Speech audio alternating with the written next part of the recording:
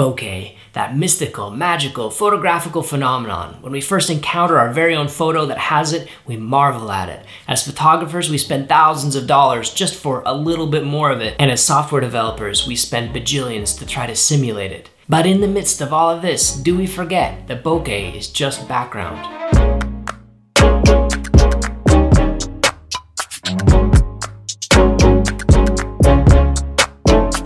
Today, my friends, we're gonna bust this bokeh thing wide open. We're gonna get to the heart of how much bokeh really matters in our photography. And to do this, we're gonna use some science, or at least as much science as I can come up with. We're gonna use terms like quantitative research, confounding variables, and most importantly, a survey.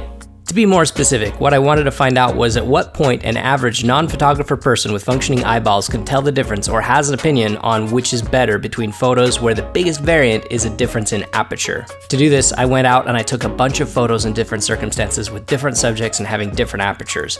Although I needed different subjects and scenes, I wanted to try to have at least some consistency in the quality of the bokeh. So to that end, I tried to keep the subject 4 feet away from the camera and the background 6 feet behind the subject. Then with all of these photos, I chose a pair from each scene. The first shot of each pair was shot wide open at f1.2 on an APS-C Fuji device with a 56mm 1.2 lens. And the second was pulled from one of the major stop aperture shots between f1.4 and f8. Next, since I didn't want my participants catching on to the purpose of what I was studying and start to fixate on the background, I put together a bunch of other pairs of photos that are similar to each other but for different reasons. Some were identical but shot on different film stocks or with different lenses. Some were composed slightly different. Sometimes the expression changed. You get the idea. Then I built a survey where the pairs of different aperture photos were spaced out in order of increasingly different aperture ranges, but at random intervals between these distracting photos. For each pair of photos, I asked the participants which of the two was better and why. I didn't qualify what better meant. I left it completely open-ended. I then showed these photos to 52 average non-photography people with functioning eyeballs. And that's basically it. After I got the data back, I was interested in 2 things. First, from the raw numbers, who preferred which apertures, or more precisely, at which point in the differences between apertures did people start to have strong opinions on which photo was better. The second thing I wanted to know is at what point did people start using terms related to bokeh in their reasoning. Obviously, there are always going to be tiny differences between photos, especially those photos I did of people or pets. But I felt that was okay as long as they were pretty darn close, because I wanted to see at what point the differences in the background were more obvious to people than any perceived micro differences in the subject. In short, at which aperture difference did people use terms like blur or out of focus when referring specifically to the background? Now, before I share you the results, I want to say for all of you who are educated in good research practices, you will find that there are definitely flaws in my study. For those of you who are interested in that, the things that I would do if I were to do it again or if I were to do it the right way, please refer to my notes in the video description before leaving me any nasty comments. Take this stuff as anecdotal or for entertainment purposes mostly, or log it away in the category of present some interesting questions which warrant further or more scientific exploration. But other than that, I'm not going to make any claims that this research represents some sort of immutable truth. At best, what it does do is serve to question some assumptions that I see floating out there, which I think are not healthy. But now that you've been properly disclaimed, on to the results. At a delta of 1.2 to 1.4, I recognize that this is not a full stop difference, but I felt like it was a good starting point to start to see if folks can discern a bokeh difference. Although no one mentioned any difference in the background, in these first pair of images, 5 people did recognize differences in the sharpness of the face, and 29 people preferred the 1.4 over the 14 who preferred the 1.2. That left 10 people undecided. The photo of the dog was less decisive, with an exact 50-50 split of folks who liked the 1.2 versus the 1.4, but the majority of people, a cool 30, either could not tell the difference or had no preference. As we move to a difference between 1.2 and f2, people start to notice subtle differences in the background. To be precise, 4 out of 52 mentioned a difference in the background blur. But interestingly, there was a strong bias towards the f2 version of the photo, with people using phrases like "the picture has more details," or "although on both images the background is blurred, I still like the fact that on A you can see the textures in the shrubs in the back." Another person said the background is clear and not so fuzzed out, which makes it easier to look at the whole picture. You get the idea. Only 5 participants felt that the 1.2 is more pleasing, leaving 22 without preference. With my second set of images at a difference of 1.2 and f2, although several noticed the difference in sharpness or clarity of the subjects, only one participant actually talked about the blurring of the background. Although one participant stated that the 1.2 image had less flyaway hairs. Either way, once again, more people preferred the f2 version, but the majority of participants, 26 of them, either couldn't tell a difference or had no preference. At a difference of 1.2 and 2.8, we see some larger numbers of folks start to pick up on differences in the background blurring.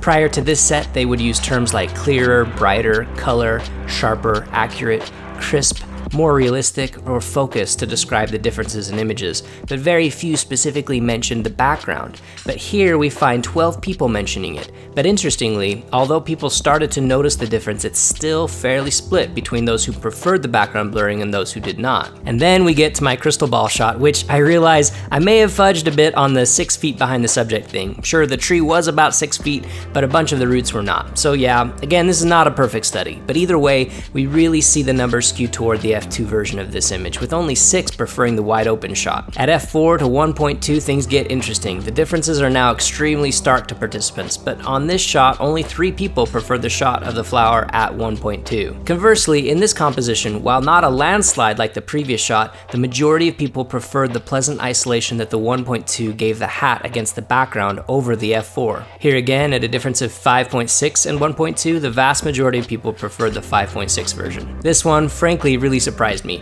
but most people preferred having detail in the bushes behind the dog. They said things like, the picture has more details, or I can see the background clearer, or the background is less blurry. Our second 5.6 versus 1.2 photo pair was less decisive, with another near 50-50 split between those who preferred more background context and those who did not. In this photo pair, the f8 version was preferred by the majority, owing to the greater context it provided. And in our last photo, things swung in favor of the f8 version, again for that greater context it provided. So that's the information. You can draw your own conclusions, of course, but in case you're interested, here are 3 takeaways that I came away with. And the first hopefully shouldn't be too surprising to more experienced photographers, but it may come as a major shock to younger photographers, especially younger photographers who learn photography on YouTube, where bokeh seems to have been put on a pedestal. But lesson number 1 is that the strength of a photograph is not measured in terms of background blur. Please consider that there are many ways to create separation between the subject and the background.